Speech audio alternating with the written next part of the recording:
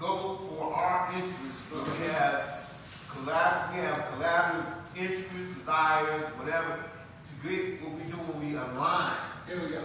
You know, and I think Hey, I mean, he ain't said quite the way you did, but I can get it. I can get it.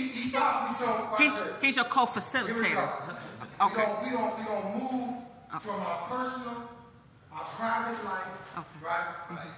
We've been going through some stuff. We've been leaving a lot. Ain't nothing gonna change. And then we get in the room and we find that there's individuals in the room that also care about our children, that also care about our neighborhood, that also care about our school system, that also feel that there's more money that's being needed for these programs. He got a great program. We need that program funded. And it's $1.8 billion in the city budget, $1.8 billion in the county budget, right? And $95 billion in the state budget every 2 years. And you're going to get in this room and you're going to say, you know, you came here, I don't know what's about, just filling it out. You're going to hear people lifting up things that you care about. And you might have been silent for a long time. You might have thought that it is what it is. Believe it or not.